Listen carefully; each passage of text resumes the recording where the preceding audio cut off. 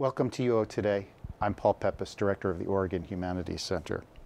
My guest today is Jacqueline Cordova-Arrington, Assistant Professor of Flute in the School of Music and Dance at the University of Oregon. Prior to coming to the U of O in 2018, Cordova-Arrington was a 2014-2016 Fellow at Carnegie Hall's Ensemble Connect, and she was a 2010-2011 Fulbright Grant recipient, the first American to study extensively with principal flutists of the Berlin Philharmonic. Cordova-Arrington performs with the University of Oregon Woodwind Quintet and is principal flute with Orchestra Next. She recently performed with chamber music Amici at the Wildish Theater in Springfield. Thanks, Jackie, for coming on the show. Thanks so much for the invitation. So tell us about your background and what led to your interest in flute performance. Sure. So I am originally from Philadelphia, and Philadelphia is a city that walks, lives, and breathes music, really a city of cultural renaissance. And so I really feel like I grew up in a culture of music appreciators and a community of music appreciators. I have played piano for as long as I can remember, but I was first drawn to the flute actually. My dad is an avid music appreciator, and he's an amateur singer. And when he picked me up one day from school, he surprised me with a CD of William Bennett, who's a British flute player, and the CD's title was Romance. and I remember he was, sort of carting me off to my usual lessons post-school, and he said, "Hey, I got this new CD, it's of this flutist. You want to check it out?" So we listened to it in the car, and I immediately fell in love with the flute.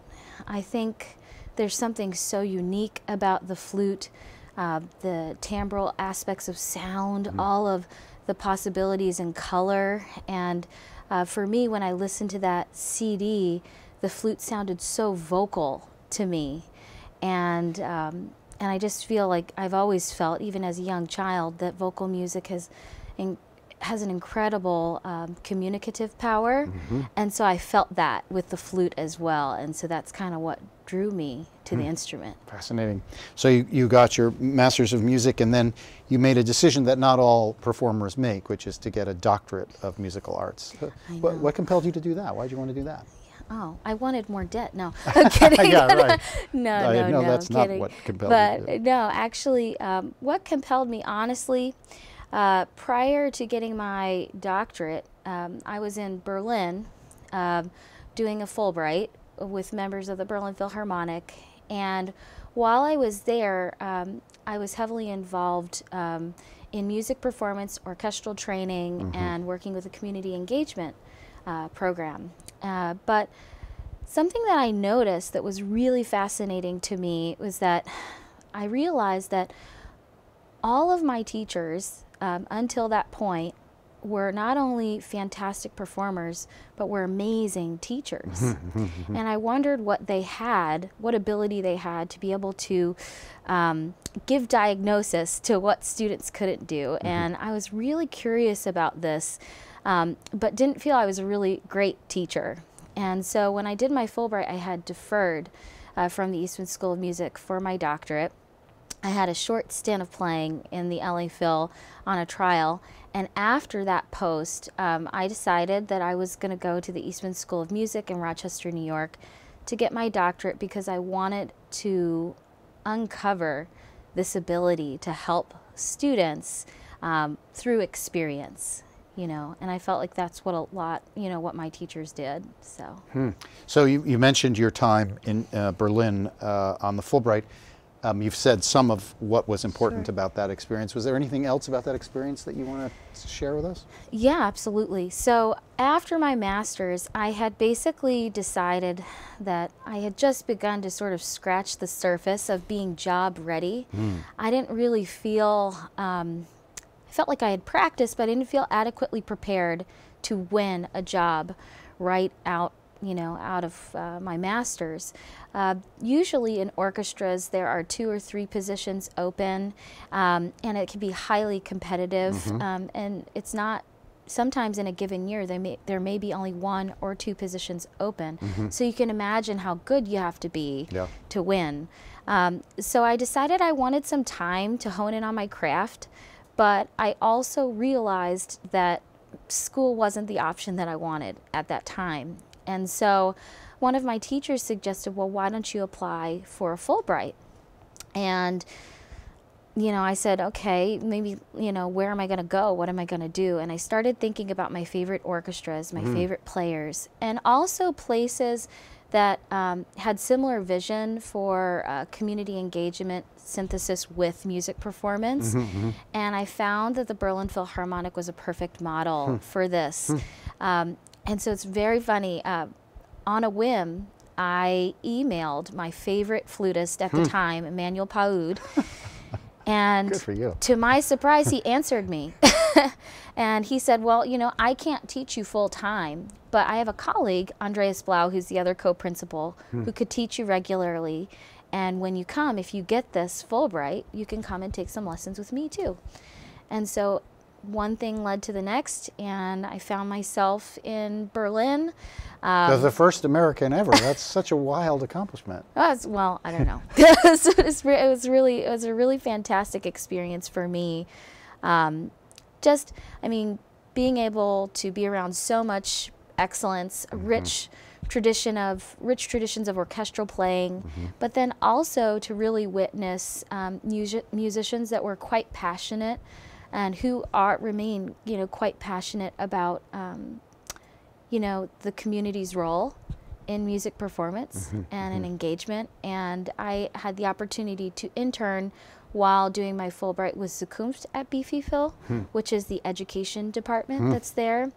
And so I got to see musicians in new leadership roles crafting and creating projects, and that was something that seemed really interesting to me. So that's what I did there. So once you've completed the doctorate, you became a fellow in Carnegie Hall's Ensemble Connect program, which I know engages these questions of community engagement as well. So tell us a little bit about that program, first of all. So basically, Ensemble Connect is a performing and teaching artistry fellowship based in New York City. They are Carnegie Hall's resident chamber music ensemble. And they give recitals and concerts in traditional spaces like the Weil Recital Hall at Carnegie Hall, but also in more unconventional spaces like in prisons, schools, community centers, and things like that.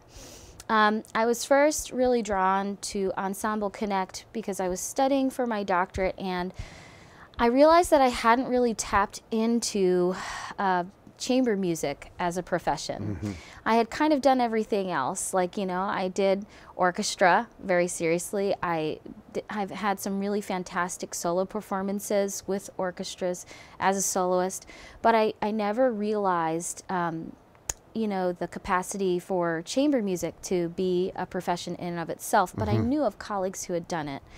So I applied for that fellowship and got into it, and sort of working in the community and the rich experiences that that organization does with community engagement was a byproduct of that. For my first time, I did a performance in a prison. I had never been in a prison before, and it was just, I have to say, to this day, one of the most memorable experiences that I've had, and I've kind of have been hooked since to working with different communities and in different spaces, because I realized that that it's one thing for music to exist as, you know, performance art. It's another thing for it to be a living, breathing organism in the community that inspires people to think creatively. And that's what I really gained with that group and with my colleagues there. And I still go back to New York and have good connection with Carnegie Hall, and am so thankful to have built those connections there. So we're going to take a brief pause and show a clip of you playing as when you were there. This is a performance that was at Skidmore College, Yes. And we'll come back in a minute. Okay.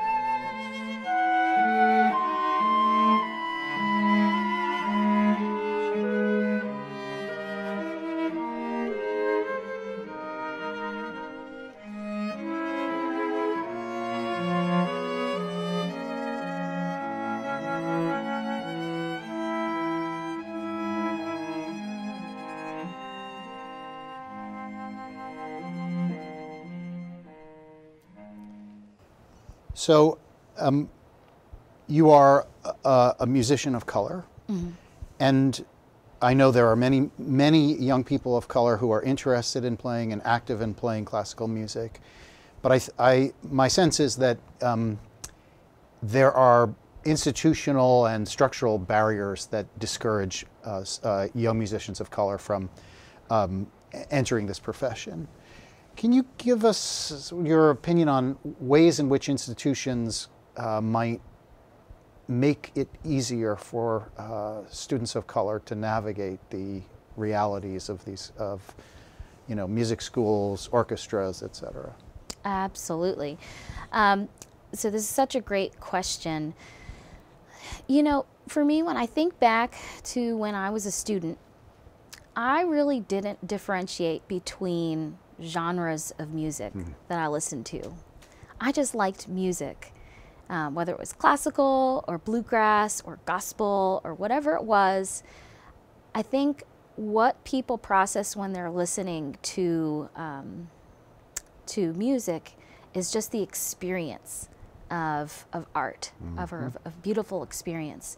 And so one of the ways I think that we can sort of break some of these barriers is by creating roles in higher institutions for people of color, so that from a top-down approach that young people of color see themselves in the field of the arts. I think that's one way. I think another way is to maybe dismantle some of the social standards of classical music performance. So why not have, you know, a particular orchestra play outside of their hall space and in a community center or something like that, bringing music to people rather than having people come to music.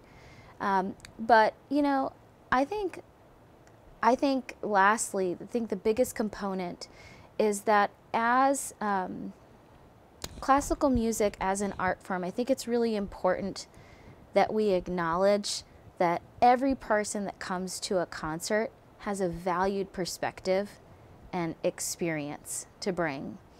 And sometimes that can be translated into programming works by musicians of color, by women. But sometimes it can also just start with changing the tone of communication with audiences.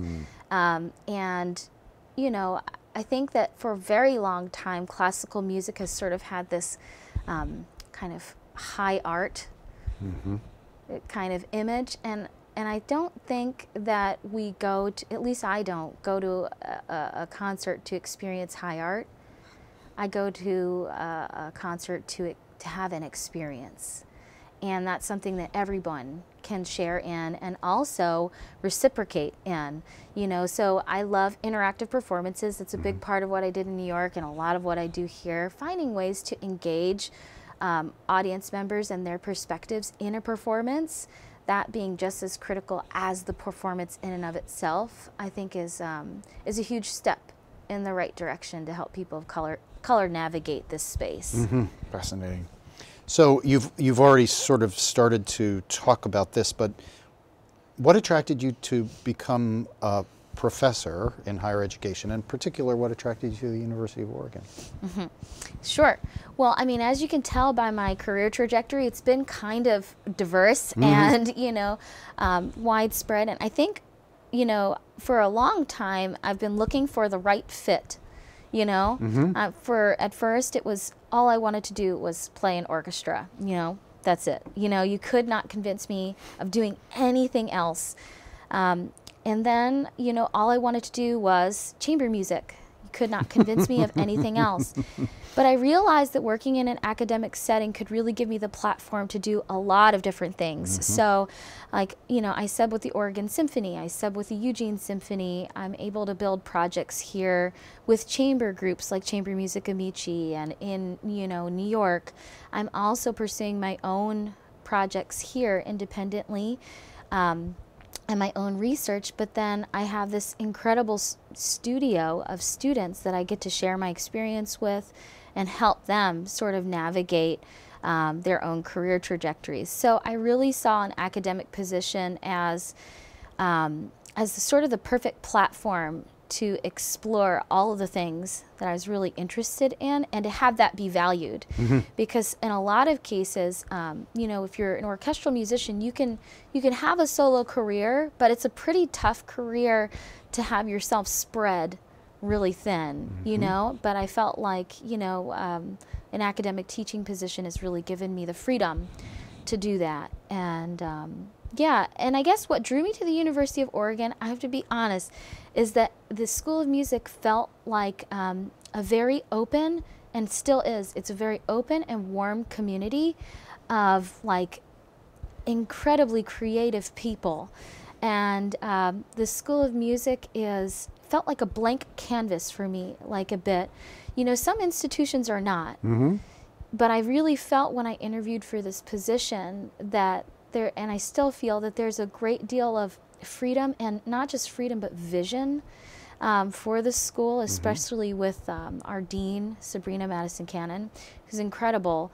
And I love vision, and I'm really excited about places that have open vision to the future, you know, and ways that we can impact audiences and communities more with what we do in music. Oh, that's great. Yeah. So let's talk about some of the things you do at the University of Oregon. So tell us about the Oregon Wind Quintet. Sure. So I have incredible colleagues. So there are 5 members of the University of Oregon Woodwind Quintet, and it includes myself, Steve Vaki, who's the professor of bassoon, Melissa Pena, professor of oboe, Juan Kim, professor of clarinet, and Lydia Van Driel, professor of French horn. Right now, Steve is on sabbatical, and he has a wonderful replacement, Nate Hegelson, who's come in to play bassoon. But our quintet does several performances throughout the year, both locally, nationally, and now internationally. So I guess it was prior to my arriving, the quintet had just come off of tour in Korea. So they were in Korea on tour, and next week we're going to Dallas, Lebanon, and Salem to work with some local high schools and to give performances. And next year we're engaging on a residency with the University of Hawaii because we have a very strong and robust alumni network out in Honolulu. So we're really thrilled about the projects and things that we have upcoming, but it's a very active group. I have a tremendous amount of respect for my colleagues. All of them are very busy, you know, and that's very common at the School of Music and Dance, that our faculty are just very distinguished, busy professionals, so it's great. So you're also the principal flutist for Orchestra Next. Yes. So what is Orchestra Next? Tell us about that. Sure. So Orchestra Next is an ensemble that supports young emerging professionals. It's directed by Brian McWhorter.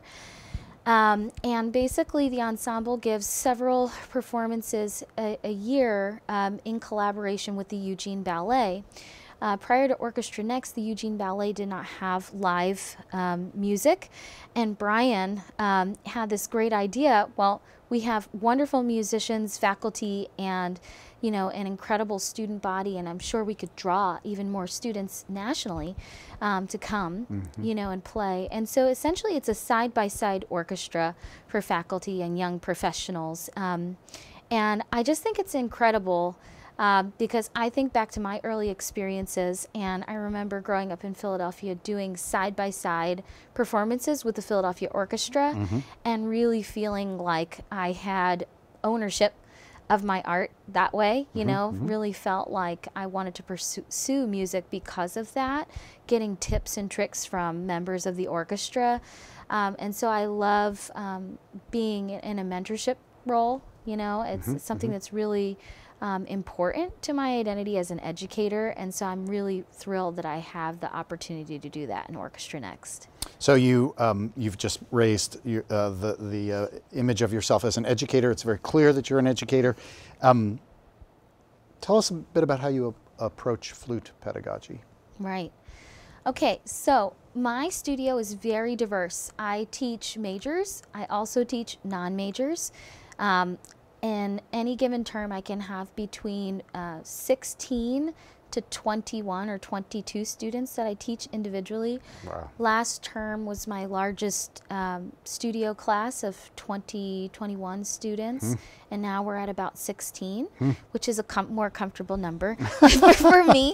But what I love about the University of Oregon is that I have this opportunity to work with students of diverse interests, you know, in music, and I have students that are going to go on to pursue you know, a variety of career paths in music, whether that would be performing with an orchestra or being an arts administrator, or, you know, I even have a computer science major who's an excellent flutist. You know, but I think what's really critical and key to my teaching is that I maintain a very high standard of excellence for fundamental playing. I feel that when students have fundamental techniques for tone and for technical expression, that, you know, with those tools you can do absolutely anything. And so while certainly I adjust my curriculum based off of the academic loads of my students, I try to maintain that standard of excellence because I know that's what's going to carry my students the farthest. And I think that with that, I also teach my students to the best of my ability to be excellent at whatever you do. You know, that even if, you know, flute is not your main gig, you know, you can still be excellent in it, you know, and that I think that that's what I try to the best of my ability to teach. Do the profs in the music school recruit musicians? Yes. So tell us about that part of your job. Yes. So I have to say that word recruitment is one that's used a lot, but I prefer to look at it as like, you know, what are the various ways that we're connected in the community or draw visibility to what we do. So some of the ways that we do that at the School of Music is obviously through performance. So by performing locally, by performing nationally and internationally, I think that that is a great way to bring greater visibility to the School of Music. So last year I did a wonderful residency at the Conservatory in Puerto Rico, and that brought visibility. Students that had not really heard of the University of Oregon, now it's on, you know, their radar and they're very interested. You know, performing locally, I performed just this last fall for the Greater Portland Flute Society and got a chance to connect with a community of flutists there, and obviously internationally whenever we do things like, you know, in performance. I think another way that's been really actually fantastic for me, a fantastic way for me to connect with the community, has been in working with the Oregon Music Educators Association. So I recently did a coaching of a flute sectional for the OMEA conference that was held here in Eugene, and got to meet a lot of new students. So yeah, those are just a few of the different ways, basically through performance and education, you know, engagement efforts. So tell us what music professors like you do. What do you do in the summer? Oh, yeah, no, well, relax, no. So actually, so in the summer, I generally teach at, you know, a music festival or perform at a music festival. So this upcoming summer, I'll be performing and teaching a little bit at the Vivo Music Festival in Columbus, Ohio. I'll also be in Dallas, Texas for the National Flute Association's Flute Conference. And so generally musicians continue their work into the summer, playing and everything like that, and, you know, performing in master classes and presenting master classes. So we just have a couple of minutes left. This may be my last question. I might have two more, but who are some of the contemporary composers and flutists you admire and enjoy and would recommend to our viewers? Sure. So contemporary composers. So a contemporary composer that I'm really into nowadays, her name is Allison Luggins Hall, and she is a member of Flutetronics. It's a flute duo based in New York City with Nathalie Joachim, who's a Grammy-nominated flutist and composer. But both Allison and Natalie are great composers, but what really draws me to Allison's work is her interest in social justice and having some of those themes come out in her music. So she recently wrote a piece for solo flute called Homeland, and it's all about some of the immigration issues that have been going on in our country. And another person that I am a huge fan of is Meredith Monk. Meredith Monk is an incredible performing artist, and in fact, she is going to be our Trotter Fellow next year in February, our guest at the University of Oregon. And I just love the amount of risk that Ms. Monk takes. She's 78 and continues to take risks in her music making, and I wish to be like that, you know, through my career. And you've had the opportunity to perform with her? Is that yes, right? yeah. So we actually, Ensemble Connect premiered her first piece that she wrote for chamber music ensemble. You're not familiar a lot with her work. She writes primarily for vocalists, and so this was the first time she had written for chamber music for an instrumental ensemble. And so we'll be bringing that piece back here to the University of Oregon in its second performance. So it's going to be a really special event when she comes on campus, and I hope that everyone will come and join us. Well, let's tell everyone to do that. Please come and see Meredith Monk when she comes. Jackie, I want to thank you so much for taking the time to speak with us today. It's been a fascinating conversation. Likewise, thank you for having me. We've been speaking with Jacqueline Cordova-Arrington, Assistant Professor of Flute at the School of Music and Dance at the University of Oregon. Thanks so much for watching.